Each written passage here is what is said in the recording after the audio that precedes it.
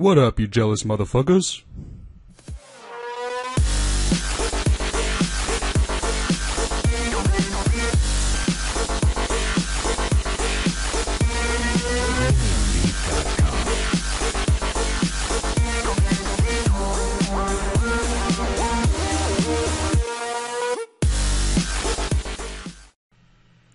Hey guys, what's up? Sorry for not having a video for a while. I don't really have a good excuse for that, but I've been doing a lot of quests. So this video is going to be mostly just me showing you guys all the quests that I've been doing and catching up with that sort of stuff.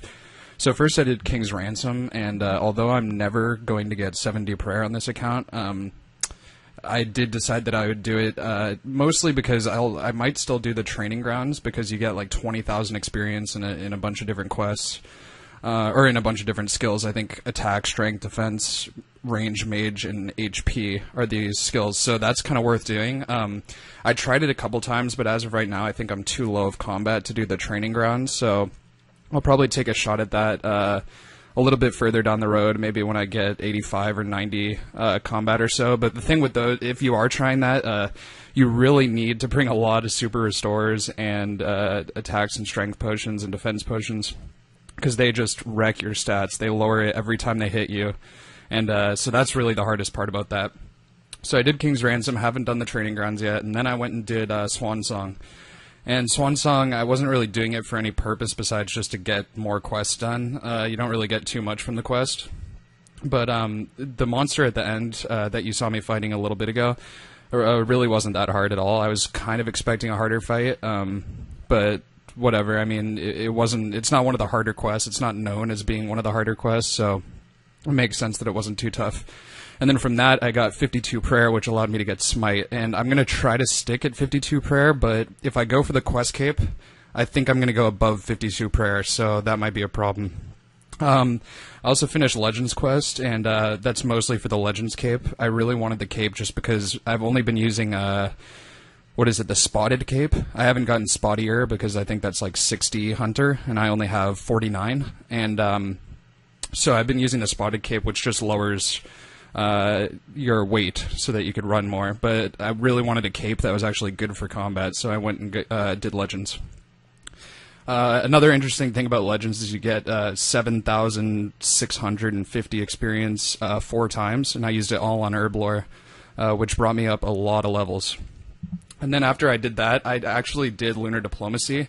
I don't have a clip of me doing Lunar Diplomacy because I kind of forgot to record, but here in this clip you can see that I pray at the altar and I have all the lunar spells, and that's really going to help me out with Slayer when I decide to start grinding out Slayer, because the NPC contact is going to make it so I don't have to keep teleporting back and forth, especially because my trainer, I think my entire account for slaying is always going to be at the trainer in the Lost City, because I don't think I'm ever going to get 100 combat, at least not for a very long time. So it's really nice to have NPC contact for that reason.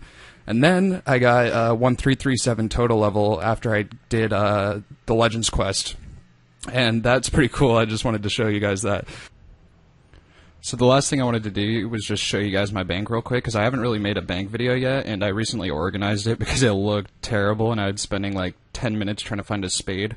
And so I organized it, and I just wanted to show you guys, maybe to give you guys some ideas of organizing your own bank, because I personally noticed that once I did this, I spend 5-10 seconds at a bank getting everything I need, as opposed to several minutes. So at the top I have all sorts of currency, shanty passes, agility, and you know, all that sort of stuff, ecto tokens, and my coins. I then did runes, and then talismans, and then staves, just all sort of magic stuff, then stuff for Slayer, and then just general equipment. Now, I wouldn't suggest having stuff, for instance, like rune up at the top, because if you only have one set of rune and you keep taking it out to equip, and then you keep putting it back in, you're gonna have to keep putting it all the way up and moving it, and I don't suggest that. But since I have 2 sets, it hasn't bothered me at all, because that actually makes it so, oh, I need my rune, rather than looking all down through here through my disorganized stuff. I could just go right up here and get what I need. Same with my proselyte. And then I've got some all magic equipment, all my full lunar from Lunar Diplomacy. And then I've got tools, so random pickaxes, hatchets, axes, saws, hammers, all that sort of stuff. Some random clothing, this stuff is probably going to go away pretty soon because there's really no point in having leather gloves and leather boots. Then I got my food, some arrows and ranging stuff, and then tons of potions. I don't try to make it so that I have a 4-dose, a 3-dose, a 2-dose, and 1-dose, but if it ever happens to happen that way, then I just let it slide, and I don't really bother trying to condense them all. So that's why they're like that. That's why, for instance, my super strengths aren't like that, because I recently got high enough herb lore to be able to make super strengths, and that's why I have these. And so there's not going to be any 2 or 1 dose. I'm not going to separate them just to take up bank space. And then more potion sort of stuff, and then bones. These are sort of, I've been selling most of my bones, so that's not much. Quest items, and then herb lore. My herb lore tab used to be way bigger. I used to have hundreds and hundreds of herbs because I trained on Chaos Druids for the first couple weeks on my Pure. And so I had tons of herbs. But now it's really not as many as I had. These 3 unids right here are probably going to be Cadentine, Landentine, or whatever, and then some other high level, probably Dwarf Wheat or something, because these are definitely higher than Avanto and Quorum. So then I got my other herbs, and then sort of secondary ingredients all down here, and then all farming stuff. So this starts all farming seeds. This takes up so much bank space. I would almost think that, especially in the time that EOC, because the game has been out so long with farming, that they'd realize, like, seeds are a huge part of what takes up your bank space. It's kind of annoying. They should almost make, like, seed pouches or something to be able to put them in. But anyway, farming, and then crafting. So I used to have, again, sort of similar to the way that I had all the stuff up here. I had a lot of potions and all that. This used to be hundreds and hundreds, just like the herbs of gems, but I've since crafted most of them. As you can see down here, I've got a bunch of Ring of Duelings, Ring of Games necklaces, Rings of Life, bunch of that sort of stuff. Tons of gold bars. I did that for leveling smithing, and I haven't been able to sell them yet. So I've just sort of been holding on to them, which I don't mind too much. I sort of have enough money. I mean, 600k is low. It's much lower than I'm used to having. I had like 2.5 mil a couple days ago, but I've been using it for training skills, so it doesn't really bother me that much. If I need something, I can still afford it.